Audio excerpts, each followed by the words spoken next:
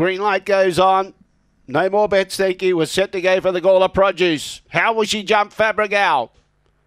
Away. She began beautifully. She's hunting up on the inside and she's got the lead. Marlowe Brown goes alongside of her, but Fabregal, she's off. Now, Pennymaker goes to second. Marlowe Brown is third. Behind those, Rough States out wide. Then we've got She's a Nitro. Following those through was McLaren Missile, about 6 lengths from Fabregal. The Alicia's Delight is second last, and at the tail end of the field is Billy McLaren, but she's really good, Fabregal. She's got the Gawler produce. She's home. Marlowe Brown trying hard and making ground, but Fabregal too good. Beats Marlowe Brown. Third, McLaren Missile. Fourth was Rough State. Behind those, we had Pennymaker. Alongside of it was Alicia's Delight.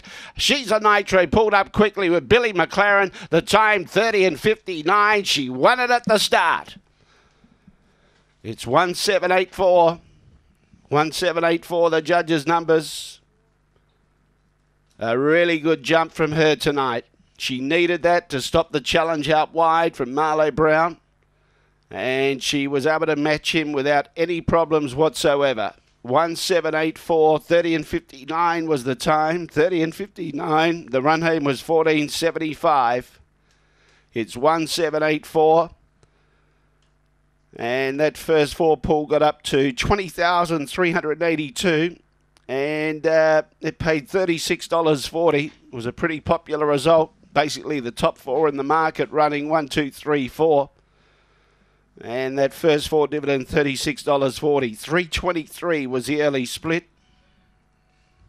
The run home was 1475. And she's done it again in her career before. She's won 6 in a row, and she has done it again now. The last 6 in a row, she has been successful and undefeated here at Gawler. 7 starts for 7 wins over